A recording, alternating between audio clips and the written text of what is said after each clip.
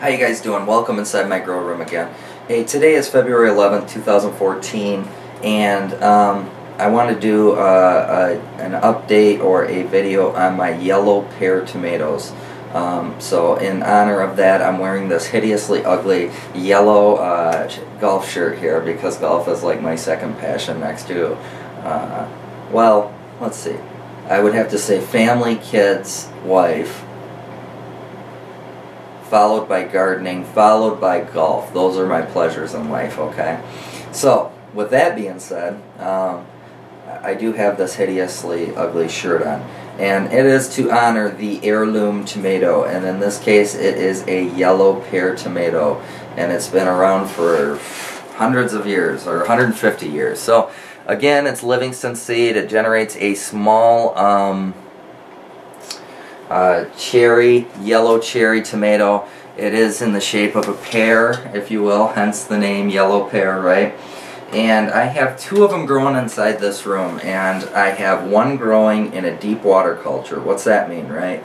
Deep water culture is a 5-gallon bucket with a nutrient solution in it, and it also has a aquarium hose hooked up to a grow stone, or an air stone, sorry, grow stone, an air stone, okay? And what that does is that when it's hooked up to a pump, that'll oxygenate the water, and that'll provide provide oxygen to the roots of the plant, okay?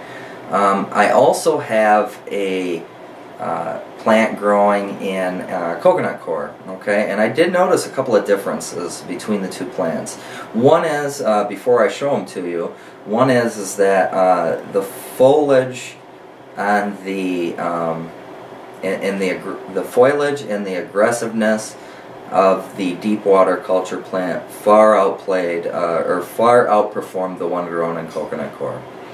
However, with that said, the one in coconut coir produced fruit faster. Why? I have no idea. They were both started at the exact same time. And by producing fruit, I mean it ripened faster on the vine. We've been picking clusters. I've probably picked 50 or 60 of these things off the coconut coir plant. And today is the first day where I probably will be able to harvest off of the deep water culture plant. Now, with the deep water culture plant, I'm getting bigger fruit. And I kind of thought that would happen, okay? And the only reason I say that is because the roots are constantly submerged in a nutrient solution. It's got oxygen, it's got the nutrient solution, it's got the light, it's got everything it needs to grow in here, so it's really easy on the plant, okay? So it's going to really perform. Now, the one in the coconut coir, I have to hand water that every day, okay? I don't have it set up on a drip system or anything like that, so I come in and I hand water that thing every day, and it gets what it needs and the rest drains off, right? So it's kind of a waste. It's what's called a drain-to-waste system, and I'm not all that fond of it, to be honest with you.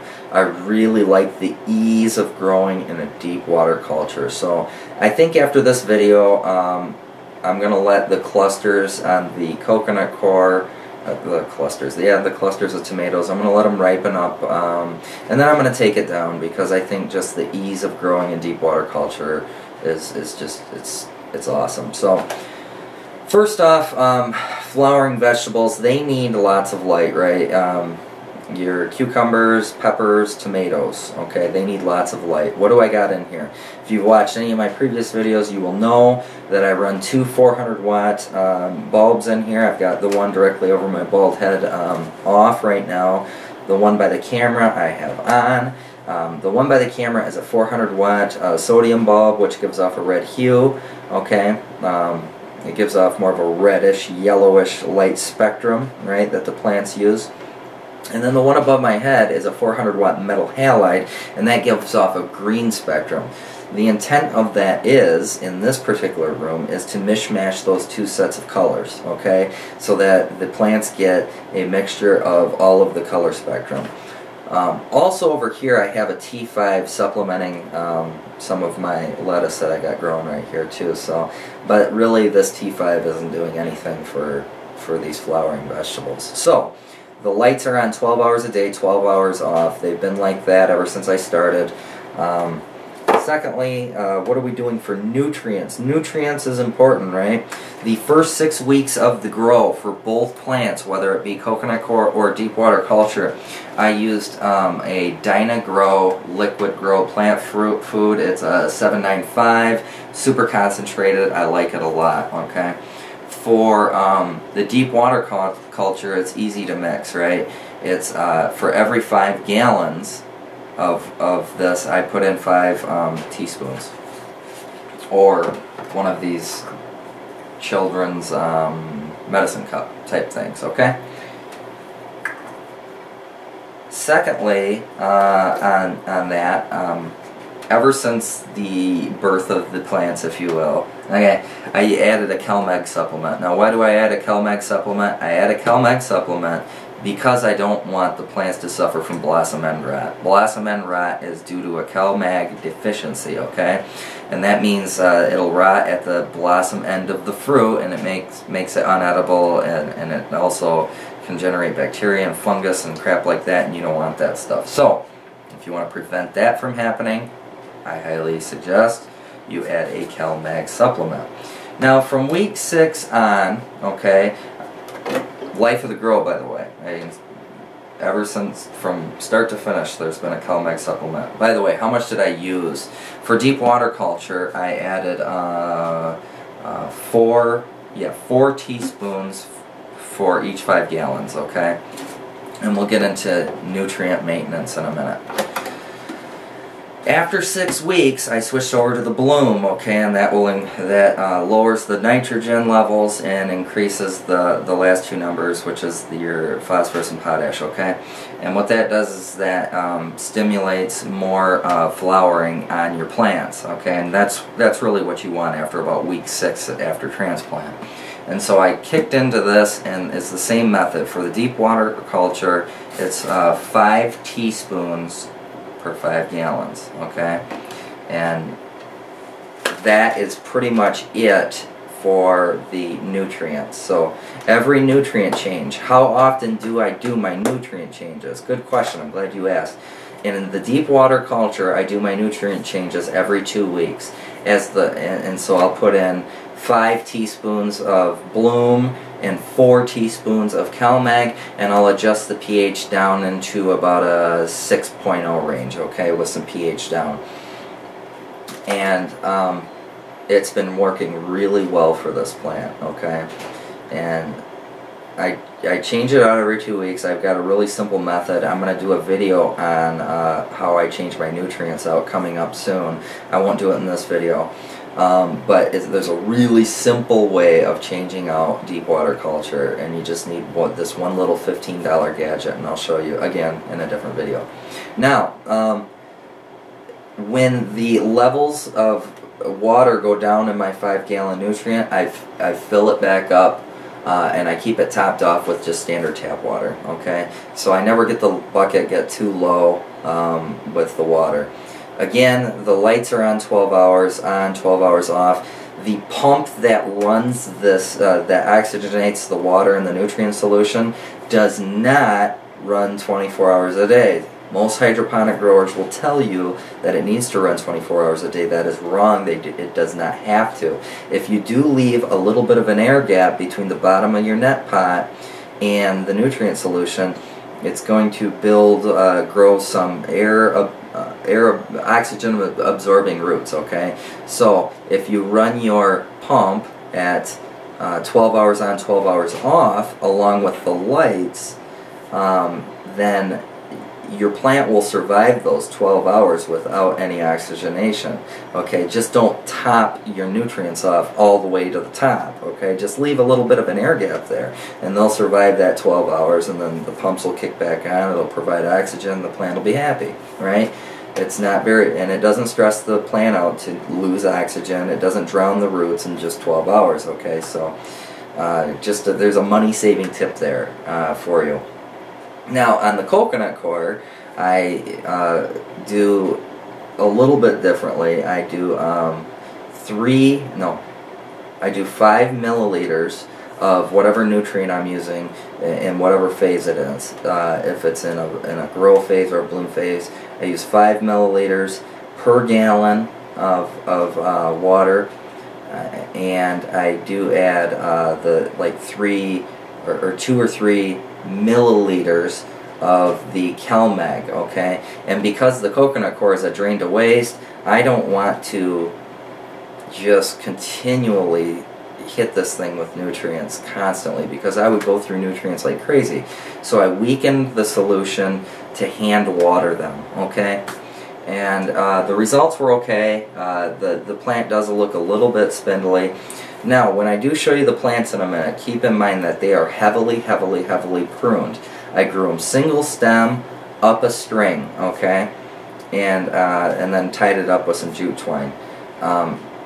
But they are heavily pruned. These are not like your tomatoes that you would see outside that are big and bushy, right? I don't want them big and bushy in here. All I want is the fruit, right? So I leave just enough leaves on the plant for it to generate photosynthesis, for it to generate some sugars, for it to stimulate growth, that type of thing, and to keep the plant alive. If I let these things get all big and bushy in this room, man, I wouldn't have any room to grow anything else. So I do prune these things quite heavily.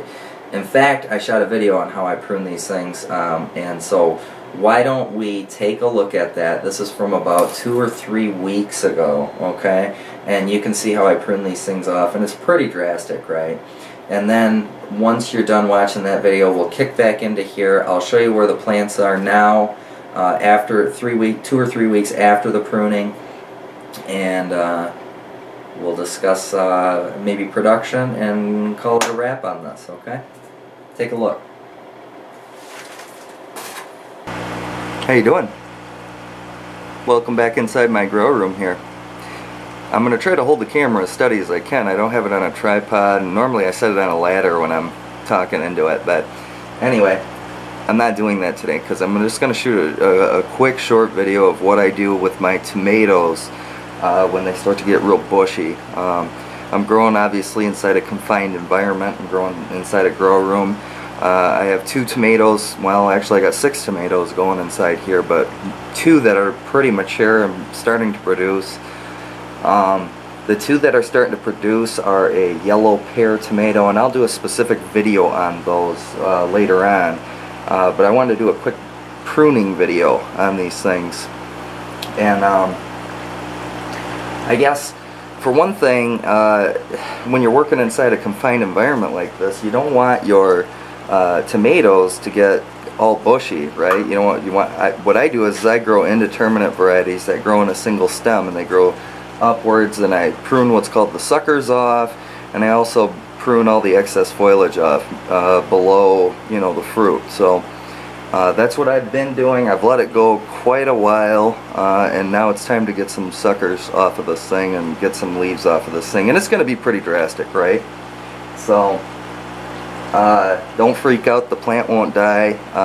What the intent here is really to direct as much energy into the fruit production in terms of ripening and size, and not to the leaf production, right?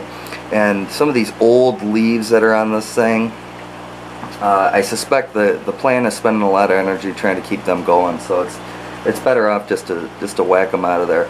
Plus what happens here is you get to, by pruning these leaves off, you increase a lot of airflow.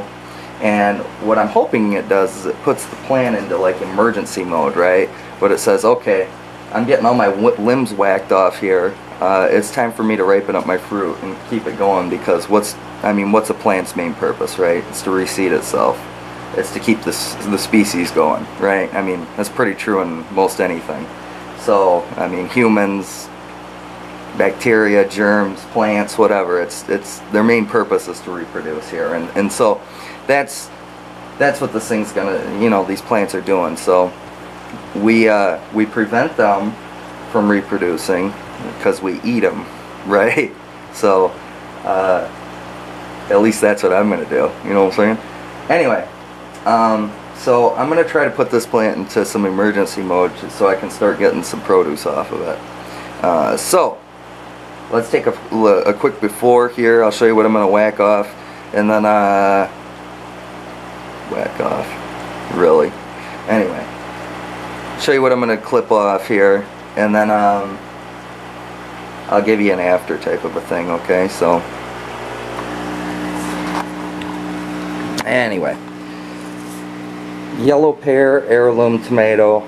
It is, like I say, heirloom, so you can save the seeds and replant them and all that nonsense, right? And this I just want to try out. This is the first tomato I've actually grown in my grow room, and I just wanted to kind of try it out and see, you know, as a test run to see if, you know, the plant will grow in here.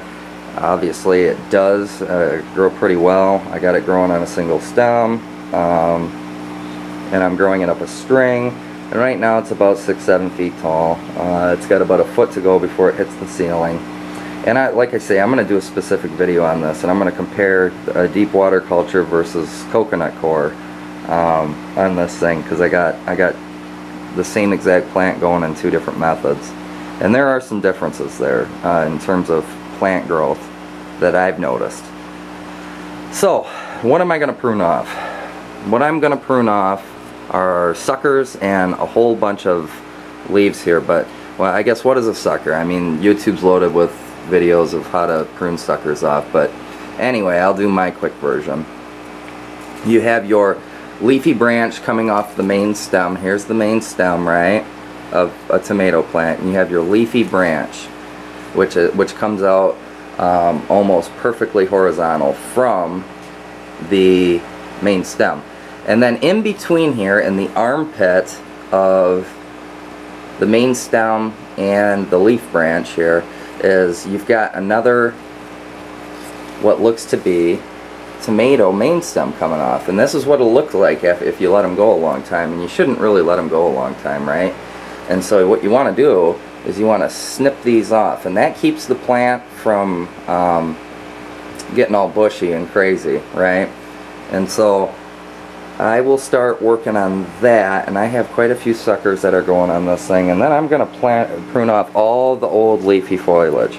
I want some air production. I want to put the plant in emergency mode, and I want it directing as much energy as it can to the fruit. So here's a quick before. Healthy plant, looks good, right? And then I'll come back after I'm done with the suckers and all the extra foliage. Alright, I'm back, man, and you are going to be like, holy cow, if you've never done this before. You're going to be like, wow, you killed the plant. And trust me, I didn't. I do this outside with my other plants, and I get all the leaves off, and you leave some leaves at the top of the vine because you want some photosynthesis still going on, right? But you want, look at this. See, I want all of these to start ripening up, okay? And so they're little cherry tomatoes. They turn yellow, and I mean, I got clusters and clusters and clusters of these things going on here, right? And I got some more coming in up here, but anyways, here's what it looks like after it's pruned. It's really bare. And then I left the top foliage, you know, to get some more. So anyway, pruned it down really good. Left the clusters hanging on there to ripen up. And believe me, the plant's not going to die, and it's okay. It looks funky, right? But what it did was it opened up a whole lot of air circulation in here, and it opened up room for the peppers here so they don't get all shaded out, and I'll do a video on those later. So anyway, that's it. Take care. Goodbye. Okay, so let's start off with the coconut coir plant, okay? Again, it's grown in coconut, how do you like that? Coconut coir. I do have some perlite in there to add a little bit of oxygenation to it. And again, this is a hand water type of a deal, right? And so let's take a look up the plant. Now it's starting to get old, this plant, right? And it's starting to live out its life, so it looks pretty funky, right? And this is, of course, after a really good pruning, okay? and the leaves are starting to turn a little bit and whatnot, but it is growing still growing all the way to the rafters. And now bear in mind that I did top this plant about 4 weeks ago, so some of the suckers I haven't pruned off of there are growing up. Basically, I'm letting this plant grow out. Now if you look down here, I mean, I have picked cluster after cluster. Here's one that's after cluster after cluster after cluster after cluster. I mean, I've picked at least, I don't know, 40, 50, 60 of these things. Here's some that are ripening right now, that are ready, almost ready to go. I've got clusters and clusters and clusters left on this plant, so it is producing pretty good, okay? And so I'm going to let this finish out. It's just crazy to me that I have to like reach almost 2 feet over my head to pick. I'll have to pick these, you know. Anyway, so that's the coconut cord plant. You've seen the pruning video, and this pretty much hasn't generated any new foliage since. It's just working on finishing up the fruit, which is fine by me because I'm pretty much over the hand watering stuff. Now let's switch on over to the deep water culture. Now you'll notice that, alright, I have this weight on there to hold the plant down because I'm growing it in like a 2 or 3 inch net pot, which I'll never do that again. Anyway, why don't we just start off with a quick look at the roots, okay? And now, mind you, this is being videoed under a sodium bulb, which is giving off a red yellowish hue, okay? So if you can't tell, I'm sorry, but those are some super white roots, and it is a huge root mass. It goes all the way down into the bottom of that bucket, right? And so it looks like I need a little bit of a top off there, which I'll do after this. But anyways, let's start taking a look at the plant. You'll see all the new foliage that popped up after the prune, and it just keeps going and going and going and going and going, and all the way into the rafters. And you see some of the older leaves up all the way up top, right? And actually they're not older leaves, they're newer leaves, right? But the problem is they're not getting any of the light. But what's amazing is, you know, at about the 8-foot mark is more tomatoes that are ready to be pollinated, right? And those are, this is a tall plant. I mean, this is 8, 9, 10 foot into the air, and it's pretty much ready to be, I think, topped off and finished. Alright, what are we talking for fruit here? So the fruit isn't as easy to see as it was on the other plant because there's some foliage here, but I mean, look at this. I probably got 50 tomatoes just down in here. I mean, they're wrapped all up. Boy, I can't keep the leaves off, sorry about that. But there's cluster and cluster and clusters and clusters. If I swing back around this way, I mean, just this level alone, there's probably 50 of them in there. Again, yellow, that's all they are, just little dudes, right? And I'm going to have a cluster here and a cluster there. Hopefully, sorry guys, I'm eating that. And cluster here, cluster here. I got clusters in the back and the front. So I got new ones forming. Now this is what they look like a couple of days after being pollinated. I'll talk about pollination in a little while. I got more right there. So this has been cool, man. This has been really cool. I'm really digging this plant. So again, this is heavily pruned. This is about 3 weeks after the prune, and you see the new foliage coming out, which is cool. It looks nice and young and healthy. I don't know how long I'm going to run this plant for, to be honest with you, but I am enjoying eating the tomatoes off of them. So I will stop videoing this. Okay, so you got to take a look at the plant, and I hope you're somewhat semi-impressed with that. And the reason I say that is I'm impressed with it. A tomato plant is a tropical plant. A pepper plant is a tropical plant. A cucumber plant, well, I don't know if that's tropical or not, but those plants grow in hot, humid environments, man. I'm growing it in a unfinished part of my basement in the middle of Michigan, in the middle of January in Michigan. That's pretty cool, right? Or am I just crazy? Okay, maybe I'm crazy.